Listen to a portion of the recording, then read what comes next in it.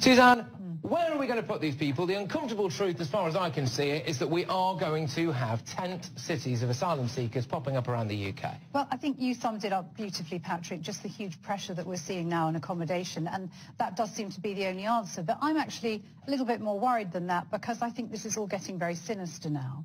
We know that we've had people who have been told that their properties are going to be compulsory purchased for asylum seekers. That pretty much tears up private property rights in this country. I was listening to the radio on the way here, and they were talking about a massive problem facing Britain, which was older people living in houses that were, quote, too big for them. Who's got a right to tell you your house is too big for you? You should be allowed to live where you darn well like. And the implication was very clear. These elderly people are taking houses that they shouldn't have. And I fear that's a worry, that there'll be some kind of move to get them out of those houses. We've also had the horrible scenario last week when Matthew Paris, writing in the Times, talked about how euthanasia wouldn't be a bad thing if it encouraged elderly people to hasten their own deaths. So what?